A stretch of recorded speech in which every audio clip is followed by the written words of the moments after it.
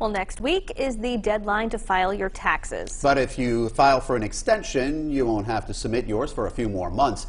Target 12 consumer investigator Sarah Guernelli explains how taxpayers can avoid owing extra money when they seek extra time. If you're in Rhode Island, your tax filing is due on Monday the 18th, but if you're in Massachusetts, your tax filing is until Tuesday because of Patriots' Day.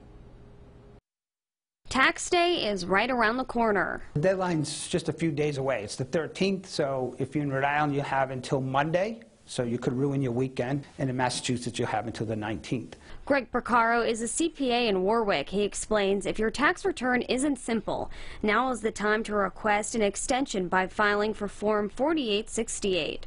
The extension gives tax filers until October 17th, 2022. You can do it online at irs.gov if you have an account with them. You can simply download the form. He says it's important to note even if you get an extension, any tax payment you owe is still due now. If you owe money and you don't pay on the due date of the return, which is either the 18th or the 19th, interest does accrue. So we recommend to people to try to pay, even if it's an estimate. The federal and state interest rates for late filers are different.